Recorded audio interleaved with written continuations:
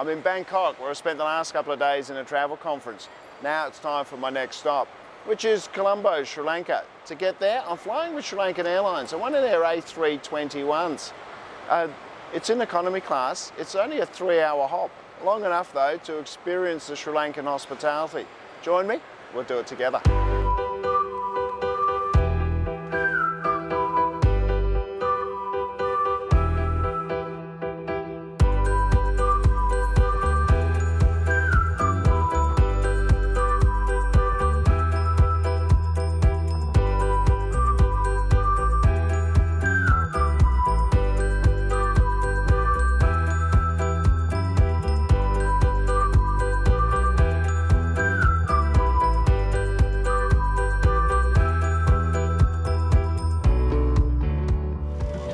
On board Sri Lankan Airlines.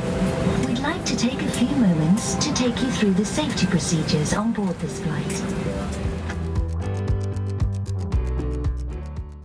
I was sitting in row 22, which was an exit row.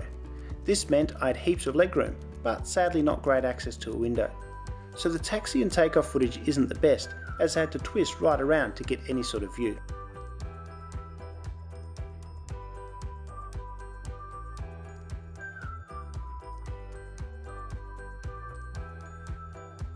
As we take off, here comes my standard plug for my Instagram page and a reminder to hit that subscribe button. This channel is a side hobby in addition to my main day job, so I don't upload as often as the guys that do this full time. I'm therefore extremely grateful and humbled by all the support everybody has given this channel. I really appreciate it. Thank you.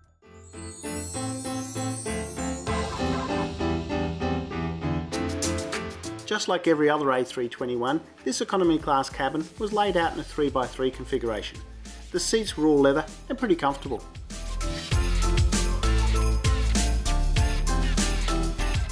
Obviously, the standout feature of my seat was the legroom.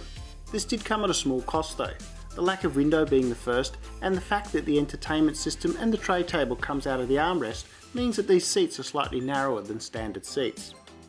During the flight, I did manage to check out one of the standard seats, and the legroom was pretty good. The standard seats also have larger and more sturdy tray tables.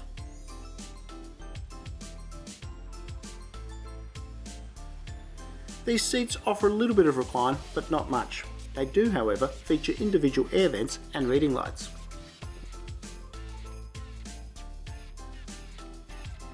Now, let's have a look at the entertainment system on board.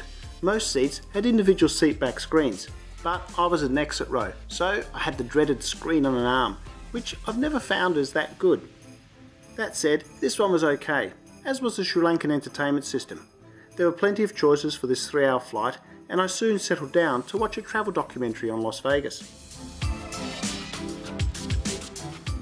About an hour after departure, a full meal was served. As we were about halfway between breakfast and lunch, we'll call this one brunch. Anyway, I had the red chicken curry, which was very tasty and the perfect accompaniment to that Las Vegas documentary I was watching. The rest of the flight proved uneventful, and eventually we came into land at Colombo Airport.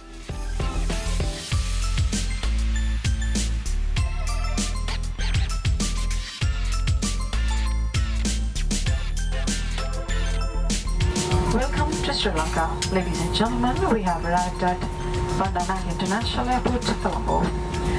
The local time is 35 minutes past 10 a.m. That was a really nice flight. Thank you very much. Bye-bye. Bye-bye.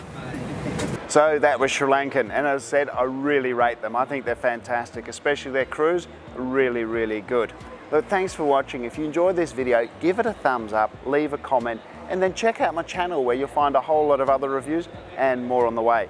Do hit that subscribe button as well, I'd really appreciate it. While I've got you still, look, I'd really recommend that if you haven't been to Sri Lanka, to come here. It is a beautiful country, fantastic things to see, and wonderful, friendly people. I'll put some footage at the end of this video of some of my visits here. It really is a wonderful place to visit. Again, thanks for watching, and as always, happy travels.